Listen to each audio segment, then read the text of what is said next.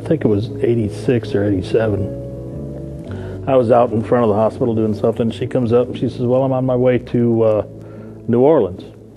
And I go, oh, yeah. And I said, well, have a safe trip. And she goes, well, I'm going to find out if any of us have a job.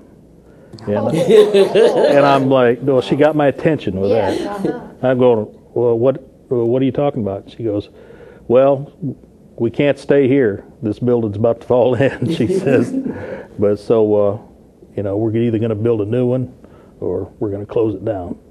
And I'm going like, wow. Would you get back to me when you come back and let me know? So she come back the next week and she told me, she says, it went our way. We're going to build a new one. And that started the search for an adequate site, and they found this place. And well, she certainly had a vision. I mean, she was a visionary. I mean, she really was. And she knew how to get everything done. She knew lots of people. Oh, yeah, exactly. You know, lots of people respected her. I still have a love for that old facility, though, you know, to go back and pass it. I'm so proud of having worked so many. Oh, no, those stairs were good for us. But it was, I don't know, there was just something special about that whole place.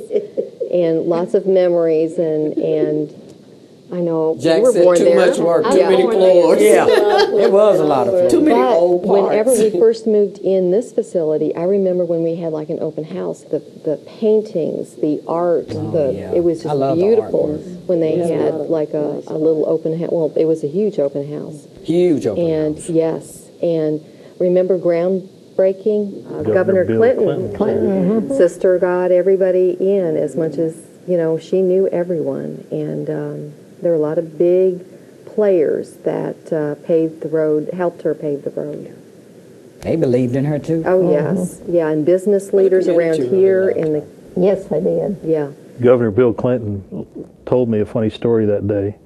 He said, you know, on the way over here, he said, we were in a hurry because, you know, I don't have a lot of time, and we ran up to the site of the groundbreaking and all that, and Sister Werner was there, and he said, he's asking Sister Werner, you know, Sister Werner, I really need to use the restroom. Is there any place around here? Of course, you know, nothing has started. I mean, there was no construction trailer. There was nothing. And she goes, discipline's good for you. Good answer. She told him to hold it until it was over. But I really think the move from the inside, as far as getting the patients on the right trucks, to just think about it now, how those patients went from 7 floors, 7 stories, down the elevator, out through the emergency room, put into one of those beds, which is really an army bed. They were on sort of cots. And to come down Central Avenue in a convoy. What an awesome thing to remember, even think about, that you've moved a whole facility just like this in was it one day or 2? Yeah, well, we moved the non-critical patients in the first day, and then the next day, that's when all the ambulances that and right the there in National itself Guard was a blessing.